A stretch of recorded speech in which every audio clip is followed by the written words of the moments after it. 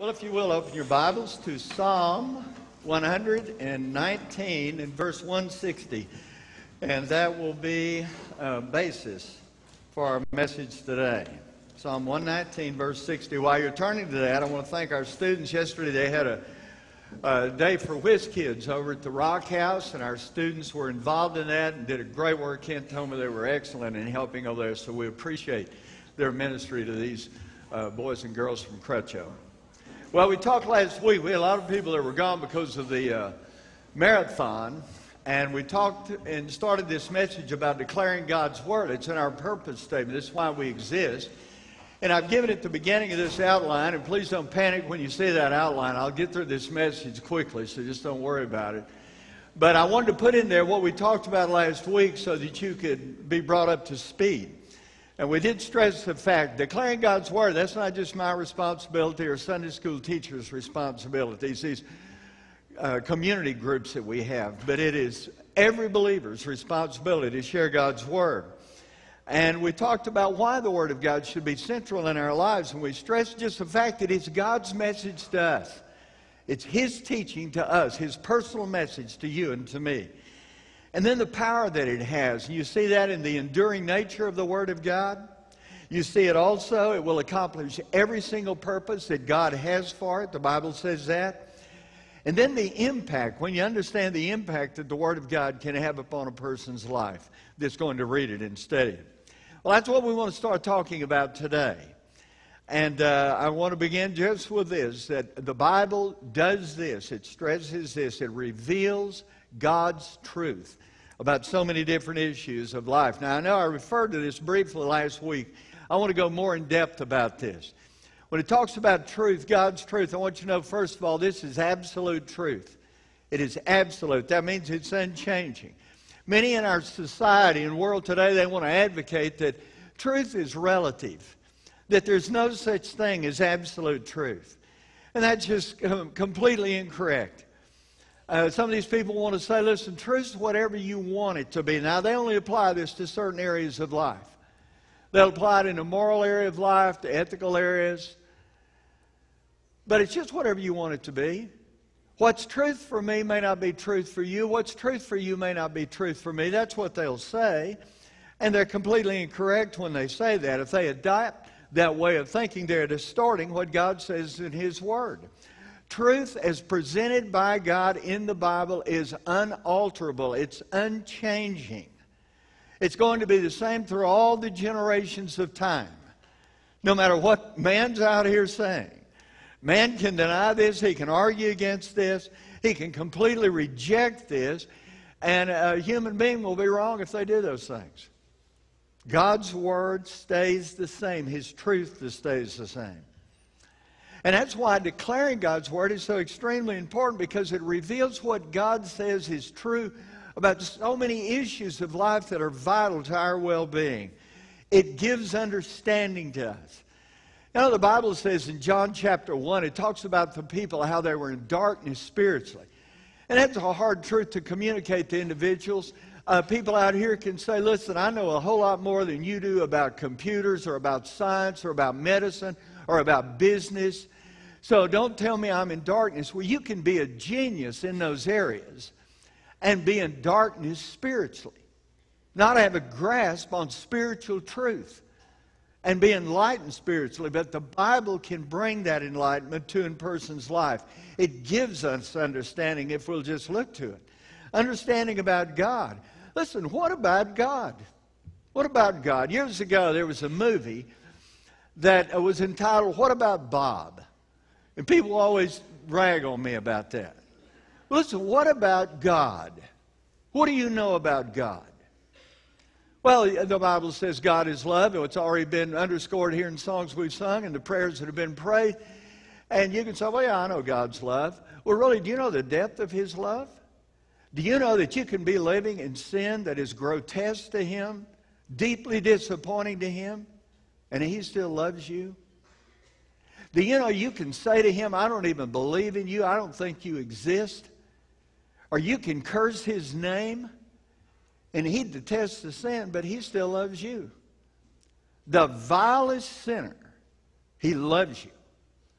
And that's beyond our comprehension, the kind of love that God has. But the Bible says, 1 John 4:16, just these three words, God is love. God is love. And then He is extremely patient. They just sung about the return of Christ to the earth, and Peter preached about the return of Christ, and he was telling the people that the Lord's going to come, and he really wanted to stress that because there were individuals in his day that were saying, well, where's the promise of His coming? I mean, we haven't seen Him. He hasn't shown up yet. And Peter explains this in 2 Peter chapter 3. And he says this, in verse 8, do not let this one fact escape your notice, beloved, that with the Lord, one day is as 1,000 years, and 1,000 years is like one day. He said, the Lord is not slow about His promise, as some count slowness, but He's patient. He is patient toward you, not wishing for any to perish, but for all to come to repentance. He's just remarkably patient in His dealings with us. And then the Bible talks about this great forgiveness that God has. You're in Psalm 119. Look over here in Psalm 103. These are some of the greatest verses in the Bible about forgiveness. In verse 10 and following of Psalm 103, it says this, He has not dealt with us according to our sins. Thank God He hasn't. Nor rewarded us according to our iniquities. For as high as the heavens are above the earth, so great is His loving kindness toward those who fear Him. As far as the east is from the west, so far has He removed our transgressions from us. Just as the Father has compassion on His children, so the Lord has compassion on those who fear Him.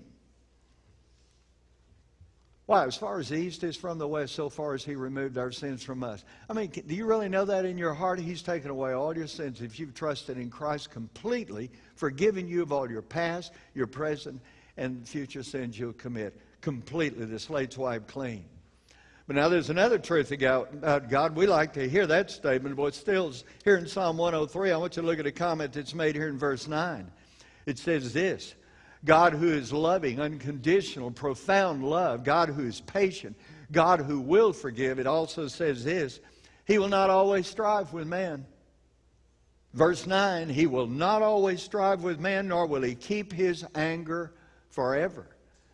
If somebody says, I don't ever have to worry about it, God will always, it'll be all right between God and me. And continue to live their own life, live in their own ways, not come to God on His terms and think it's going to be all right. That verse right there is very important. God will not always strive with man. He's not going to contain His anger forever, His anger against sin.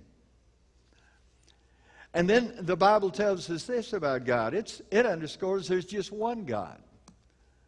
You know, when you think of planet Earth, there are about 7.5 billion people on planet Earth. When you think of the universal order, there are billions of stars. So many things are in great numbers. When you think about God, there's one God. There's not two, there's not three, there's one God. He's revealed Himself as Father, Son, and Holy Spirit, but one God. Deuteronomy 6 in verse 4 stresses this, the Lord our God is one. Isaiah 45 verse 18 underscores the very same thing as do many other verses in the Bible. Jesus, when He taught His disciples to pray, He didn't say, listen, there's a multiplicity of gods you can talk to. He said, look, when you want to pray, you say, our Father, singular, our Father who art in heaven, one. And then the Bible talks about His power and His knowledge and His presence. But all powerful. Years ago when I was in college at the Heart of Texas Coliseum in Waco, they had a crusade, and a guy by the name of Paul Anderson came. He was the strongest man in the world at that time. He gave his testimony for Christ, and then he did something I've yet to see any other human being do. He took 250 pounds in one hand, put it up just like this, and stuck it straight up in the air. 250 pounds, strongest man in the world. Well, he's dead. He's a follower of Christ. He's already in heaven. He's strong compared to you and I. We can't relate to the strength of the eternal God that keeps the universal order intact every single moment of every single day. All powerful. Sometimes people wander through life, and even believers thinking, well, I've got this problem. I just don't know if God can handle this. Are you kidding? All powerful. He's all knowing. That He knows every single thought that you have in your mind right now. He knows about all the thoughts we've had in the past. He knows we'll be thinking about in the future. He knows what we'll be doing. His knowledge is it's incomprehensible. And His presence, He's all present. You and I are present right here. We're not present anywhere else. God is here right now. When we leave, I don't care where you go, He's there. He's the only one you can say that about. And then the Bible says this, when it talks about kingdoms, there's only one kingdom. All this striving in the world today, and listen, we want to do the best we can for our nation. We hope other nations will prosper and be blessed. But all these kingdoms are temporary. The Bible says one kingdom is eternal. Daniel chapter 2, there's that vision that King Nebuchadnezzar had about these kingdoms.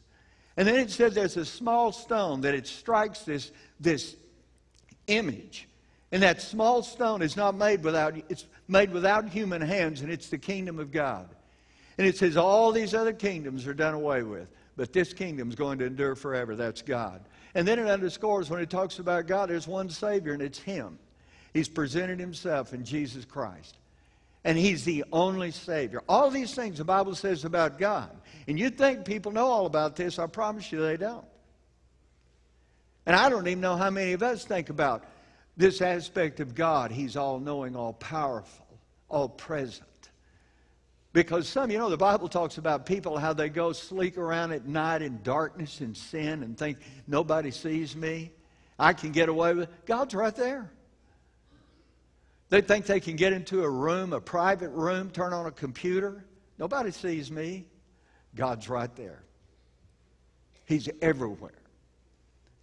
But all those things about God. What about man? The Bible says to us about man. Mankind doesn't really understand himself that much, I don't think. Man is finite. Some of these people, when they're young, think I'm invincible.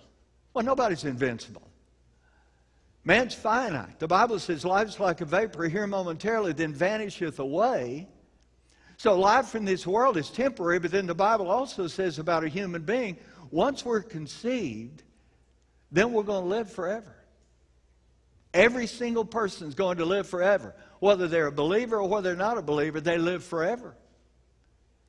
Not in this world, but they do live forever. And then the Bible says this about all mankind, that man is just sinful. He is sinful. And we don't like to hear that sometimes because we think, well, that's just not flattering to us. So that's kind of discouraging. Well, the Bible's just telling us the truth. In Romans chapter 3, it says this, what then? Are we better than they? This is verse 9. Not at all, for we have already charged that both Jews and Greeks, all people are under sin. It is written, there is none righteous, no, not one. There's none who understands. There's none who seeks God.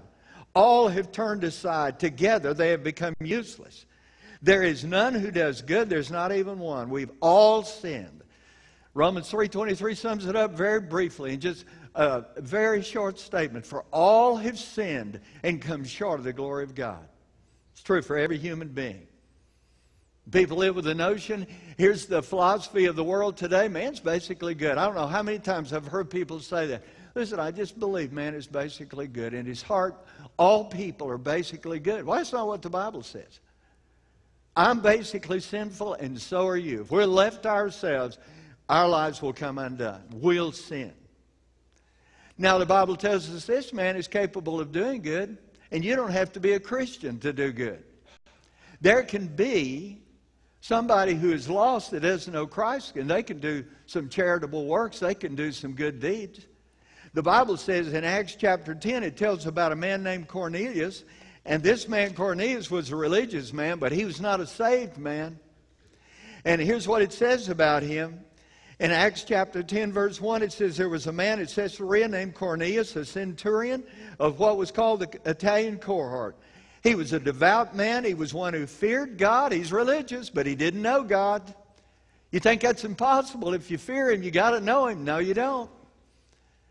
It says he feared God, and it says in all his household, and he gave many alms to the Jewish people, and he prayed. He prayed to God continuously. This guy's got to be saved. He was not saved. Simon Peter, who was sent by the Lord to speak to him, and it says in Acts chapter 10, after he heard Peter preach about Christ, then he gave his life to Jesus Christ. But here was a guy, and there was some goodness in his life even when he was lost. So man can do some things that are good. But here's one other thing about mankind. There's not one human being that has any capability in the least of saving themselves. They can't. Now, there's an old hymn that says, nothing in my hands I bring, simply to the cross I cling. It means you have nothing, you don't have anything you can offer to God that would make up for the sin that you've committed in your life, nor do I. But that's what the Bible, it talks to us about man. It says, here's the condition of man. And then what about life in the world? How do you live life in the world effectively? Well, the Bible tells us that also. And what it says is not what you would anticipate, because here's what should be primary in any person's life. And it doesn't matter whether you're in ministry or whether you're in medicine or whether you're in the teaching profession. If you're in a business where you have responsibility of cleaning up, like helping the streets be clean, or you pick up trash, which, thank God, there are people who do that. How horrible society would be if we didn't have people like that. If you're a plumber, if you're an electrician, if you work at tinker, whatever, if you're a housewife, whatever. You want to have a successful life, here's what the Bible says first and foremost. You need to love the Lord your God with all your heart, all your mind, and all your soul, and love your neighbor as yourself. That should be priority number one.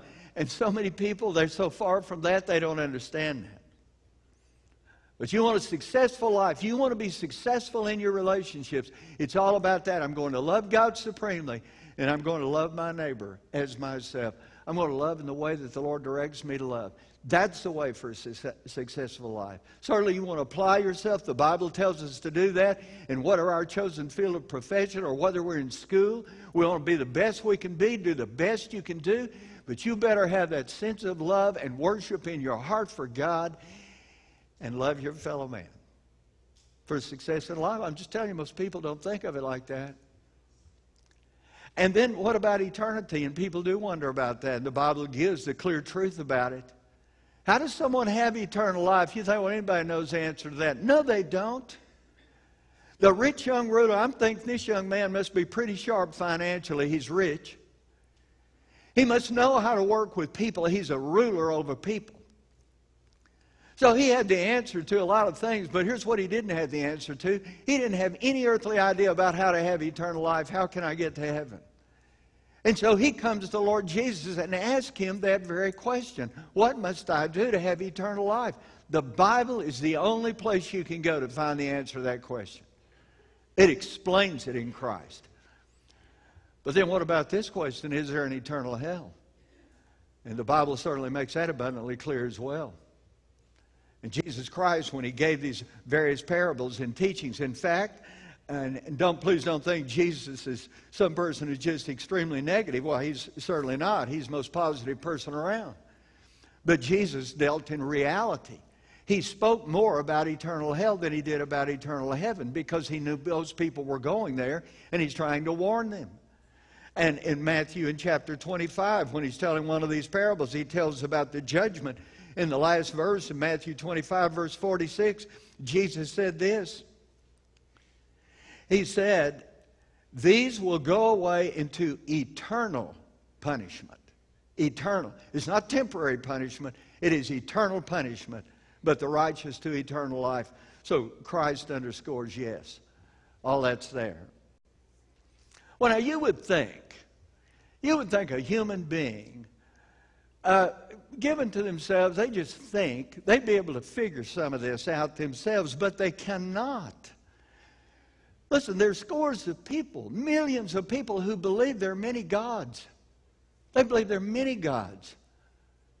Hindus believe there are millions of gods. In Acts chapter 17, when Paul was at Athens and he saw all these statues out here to all these gods that didn't even exist, they even created a statue to an unknown God just to make sure they'd covered all the bases. And Paul stood before them and said, listen, I want to tell you the truth. Let me tell you about the one true God. But there are people that believe there are many gods. There are some people who think there are no gods. Some human beings, they make their own gods and worship those gods. There are people who think we're all going to heaven. Mormons believe everybody gets to go to heaven. There are people who feel that way. God, this loving God that you've told me about, there's no way He's going to let anyone go to an eternal hell. We all get to go to heaven. So they think. Others think there's no afterlife. On one of the films we showed around here in a focus class, there was a professor they interviewed, and this guy was an atheist, and he was just ridiculing the thought of life after death. He said there's no such thing. He said that's a joke. He said when you die, you're dead. And that's the philosophy of a lot of people, that you're born, if you get to grow up, you work, you maybe have a family, you live, and then you die. And that's it. Well, that's not what the Bible says. That's not it in the least. I mean, what man thinks, and then what they feel about life, how your success in life. So many people measure success in monetary terms or in pleasure. It's all about pleasure.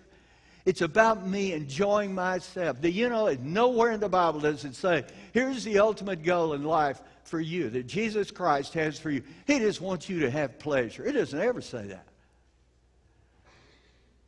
And yet people live with that philosophy. I was driving, this was in Midwest City here, I was driving this some time back, and this guy came by me and had a very expensive automobile.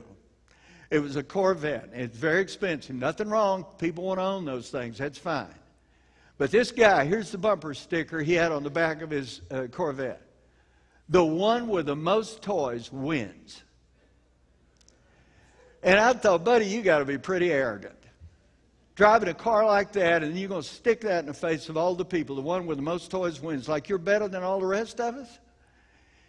And I thought to myself, I'd love for you to get to go have a conversation with a guy in Luke 16 that Jesus told about, who was a rich man who lived in the lap of luxury all his life, but then he died. And he didn't know God, and he's in torment. I said, I thought to myself, I'd love for you to get to go visit with that guy and run that by him and see if he agrees with that philosophy. The one with the most toys wins. How foolish. Man's so confused. You know, there's a statement, and I want you to turn to it. I found this verse. I've read Isaiah many times, but this week it just leaped out at me. Isaiah chapter 28. Isaiah 28, and look in verse 15. And the Lord's making a statement to these people. In verse 14, He says, therefore hear the word of the Lord, O scoffers. You scoffers, you listen to the word of the Lord. And He says this, you scoffers who rule this people who are in Jerusalem, because you have said, we've made a covenant with death, and with Sheol we have made a pact. The overwhelming scourge will not reach us when it passes by. For we have made falsehood our refuge, and we have concealed ourselves with deception. We've made falsehood our refuge, and we've sealed ourselves in deception. And I just think that just characterized so many people, all these people going around, well, there's no hell. And my ultimate goal in life is just to have pleasure. And God won't do anything to me. What are they doing? They're just concealing themselves in deception. And they're making themselves think everything's all right when everything's not all right. And that's why the teaching of the Bible is so crucial. It's so vitally important, because it reveals truth. Thy word is truth. God says, you want to know truth about me, about you, about life, about eternity, about how to live life successfully, about how to have meaningful relationships? Well, that truth's in my word. Thy word is truth. Listen, do you remember what Jesus said in John 16 when He talked about, He told His disciples, I'm going to go away and you can't come where I'm going. But He said, it's going to be to your advantage, because when I go, then I'm going to send the Comforter, the Holy Spirit. My Spirit will live within you. And He said, where the world is concerned, He said, here's what the Spirit's going to do. He said, it will convict the world of sin and of righteousness and of judgment. But here's what He said to the believer, to His disciples. He said, when the Holy Spirit comes, here's one of His primary works in your life. He will guide you into all truth. He will guide you into truth.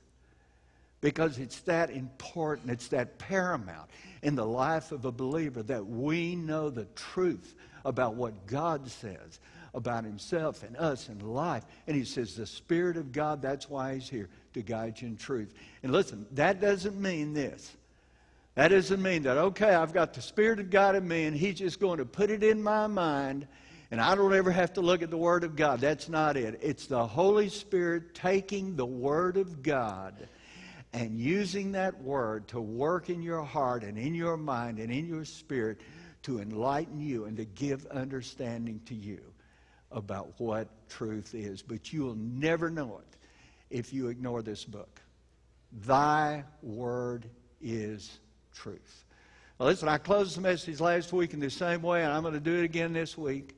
And I don't know how many of you did this, but I know some of you did it because I've had calls this week. And one lady in particular called me, and she said, you know what, I've heard people say to me before I ought to read the Bible, but she said, somehow last week when you were speaking, it stuck.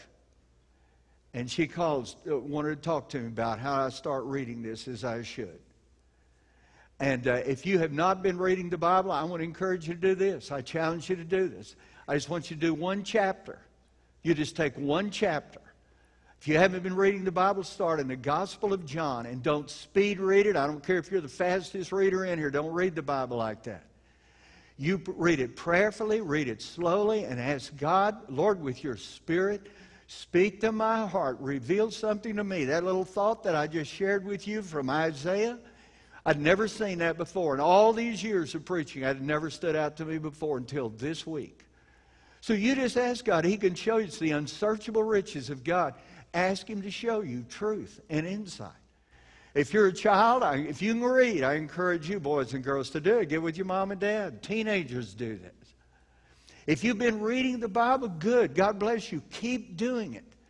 And sometimes you can read the Bible and not get any charge out of it. I don't get a charge every time I read it. But keep reading it. You're going to see in other messages. This is one of the most important, vital things that we do in our lives. I'll promise you this. If every believer in this church made this commitment that, Lord, I'm going to be devoted to your Word. I'm going to read it, but not just read it. Lord, what you show me in your Word, I'm going to pray and ask you to give me the strength to live by what you say. Not just that I know truth, but I live by truth. If we did that, I'll promise you this church would be revolutionized. It would become alive spiritually more than it ever has in the past. The Word of God is that powerful. Well, let's bow for a word of prayer, please. Father, I just can't say enough important things about your Word. It's a treasure. And Lord, we can read other books and we can sit in front of computers, we can watch TV and tell ourselves we don't have time to read the Bible. Father, I just pray you impress upon everyone here that we have time to do exactly what we want to do. And Father, I pray this becomes priority within our lives. Lord, we don't need to wander around out here being disillusioned in life or being deceived in life. Father, thank you. You can bring clarity of thought to us. So I pray for myself and for every believer in this room that we'll take to heart this challenge. Lord Jesus, this week, every day this week, that we're going to take time to read your Word and to pray and to ask you to speak to us. And Father, I just thank you for the chance to be in here this morning. And maybe there are people in here that are completely unfamiliar with your Word or even you. And yet they've heard some of these basic teachings about how you love them. You love them to the point that you gave yourself to die on a cross so that they could be forgiven and have peace and have a relationship with you. And Lord Jesus, that the people in here that may not know you as Savior, I pray that your Spirit, as only you can, would work within their hearts and bring conviction. But Lord, let them know you love them. And Lord, I just pray you'd draw them. I pray they'd receive you as their Savior. And Father, for those that need to make that commitment today, help them to do that. And Lord, I ask this in your name.